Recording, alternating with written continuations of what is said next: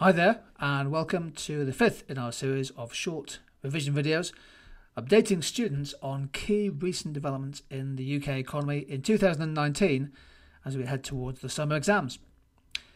In this video, we bring students up to speed with the latest data concerning the UK's external trade and current account with the rest of the world. Trade, of course, is important for the UK. The UK is an open economy. Around a quarter of national output is exported, a little bit more is imported. Trade as a share of GDP is almost 2/3 of the value of national output. Of course, the UK is also open to foreign investment and other forms of capital flow.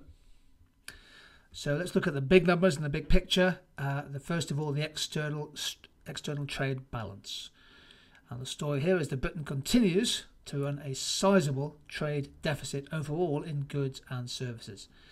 In 2018, we sold exports of goods and services worth £635 billion.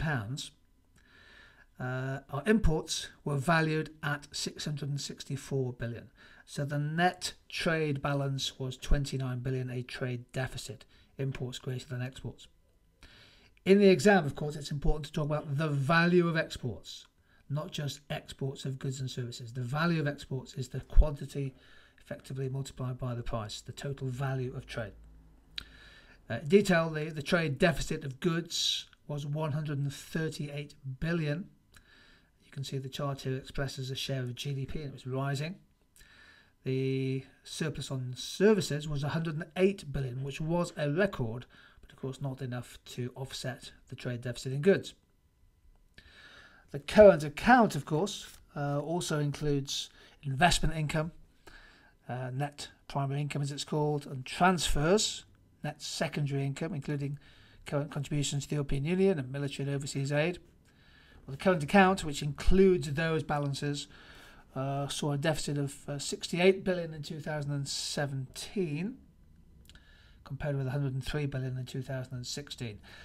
In 2016, we had a record current account deficit of over 5% of GDP. You can see that in the chart here.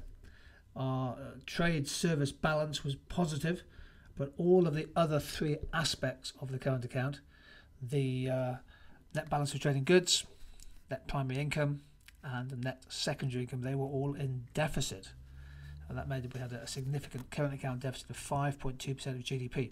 Now that has come down. It was 3.3% of GDP in 2018. So the UK's trade position, external position, is improving, but we still have a significant deficit on the current account. What does that mean? It means that the UK needs to finance that by attracting inflows of capital on the financial account, be it foreign direct investment, or perhaps some hot money into the banking system, or other portfolio flows, perhaps into the UK equity markets or the housing sector. So the need to finance that deficit makes the UK quite vulnerable to shifts in investor sentiment for UK assets, be they equities, bonds or housing.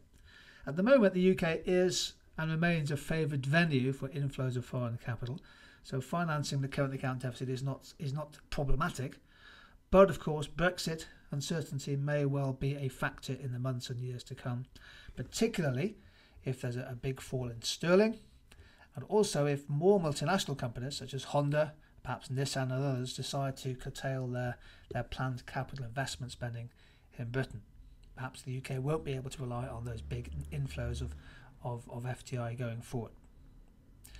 Crucially, I think, to the external account is this question of competitiveness. How competitive is the UK economy? Well, overall, the UK was ranked 8th in the 2018 Global Competitiveness Rankings. That's published by the World Economic Forum. That makes the UK the 4th most competitive country in the European Union, behind Germany, in Europe, behind Germany, Switzerland and Holland.